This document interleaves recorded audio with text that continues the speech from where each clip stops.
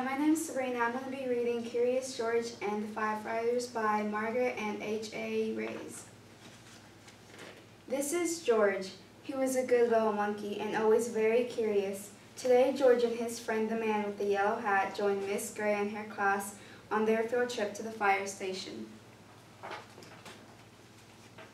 The fire chief was waiting for them right next to a big red fire truck. "Welcome," he said, and he led everyone upstairs to begin their tour. There was a kitchen with a big table, and there were snacks for everyone. The fire chief told them all about being a firefighter.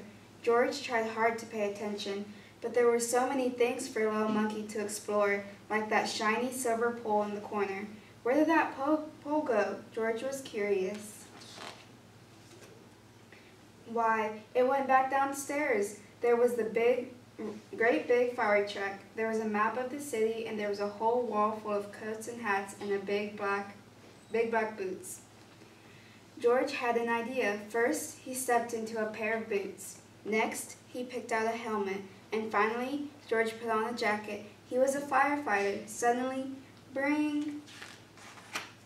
The firefighters all rushed in. "This is not my helmet," said one. "My boots are too big," said another. "Hurry, hurry," called the fire chief. A bright red light on the map of the city told him just where the fire was. There was no time to waste. One by one, the firefighters jumped into the fire truck, and so did George. The fire truck with all the firefighters sped out of the firehouse, and so did George. The siren screamed, and the lights flashed. The truck turned right, then it turned left. "Woo, woo, woo," went the whistle, and George held on tight. And just like that, the fire truck and all the firefighters pulled up to a pizza parlor on Main Street. Smoke was coming out of a window in the back, and a crowd was gathering in the street. "Thank goodness you're here," cried the cook. The firefighters rushed off to the truck and started unwinding their hoses. They knew just what to do, and George was ready to help. He climbed up the hose reel. One of the firefighters saw George and trying to help, and he took George by the arm and led him out of the way. "A fire is no place for a monkey," he said to George. "You stay here where it's safe." George felt terrible. George sat on the bench and looked around. Next to him on the ground was a bucket full of balls. George reached in and took one out. It fit in his hand just right, like the apple he had had for a snack. A little girl was watching George. He tried to give her the ball, but she was too frightened. George took another ball, and another. "Look," a boy said, "that monkey is juggling." The boy took a ball from the cage and tossed it to George, but it went too high.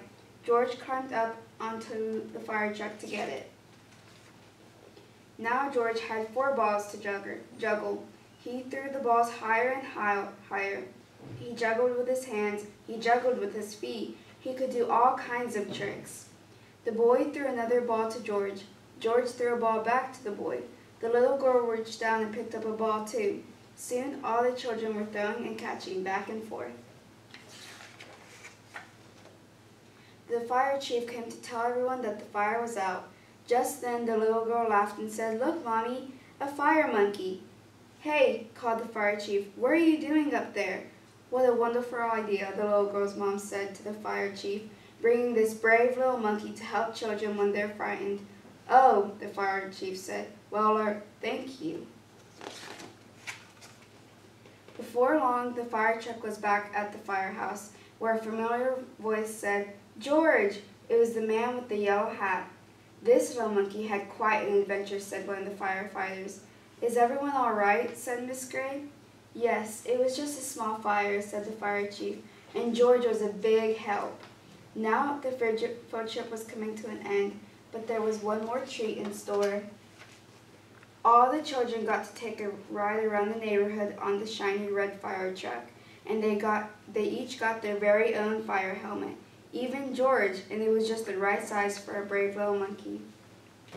Bye.